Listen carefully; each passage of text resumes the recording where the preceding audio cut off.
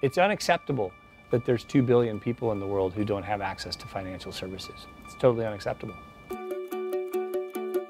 It turns out that with the traditional global payment infrastructure, it's actually more efficient to stuff $10,000 in a FedEx envelope and FedEx it.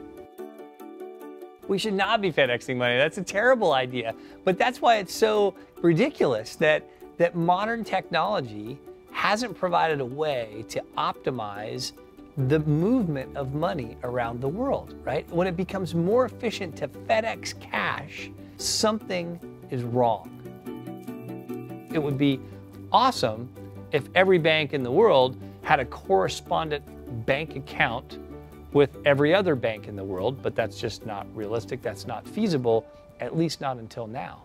If everybody is using a distributed ledger, a shared ledger, we now have the capacity to represent bank balances on each other in one system. And that's really where the efficiencies come, as you eliminate these hops, these intermediaries, because now every bank conceptually has a relationship with every other bank in the world. So we built a system that envisions that ultimate outcome. We call that system WorldWire.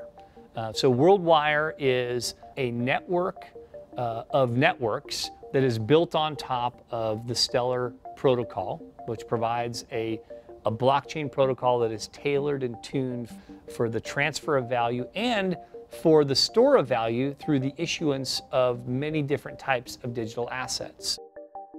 We chose Stellar because it has thought about scalability. It's rethought the underlying mechanics, and some of them are quite complex. You know, when you think of distributed computing and consensus algorithms, these are, not trivial things. The other benefit of Stellar provides an amazingly simple way to issue digital assets, which is really paramount to the use and the vision behind the WorldWire system.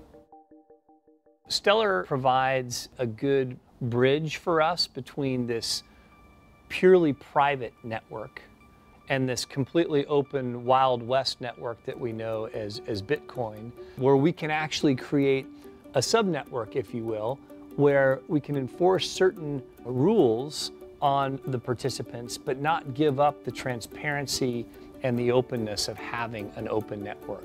Global payments, at least in the markets where we're starting, which is small value, retail, remittance payments, this needs to be open. It needs to be transparent because there's thousands of players who could come to the network and add value.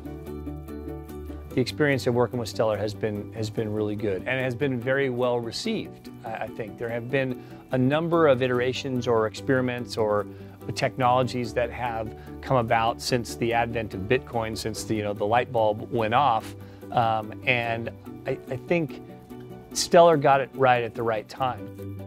Imagine a world where everybody has money. What does that world look like? And a lot of people in the world don't have money, not because they don't have good ideas, but because they don't have access to the networks where the money is exchanged. And that's what we're trying to do, is break those barriers down. So when you combine all of what Stellar does and all of what IBM is trying to do with WorldWire, and you put those together, now all of a sudden you have a capability that has the potential to really change the world, to have an impact on humanity, and I think that's really cool.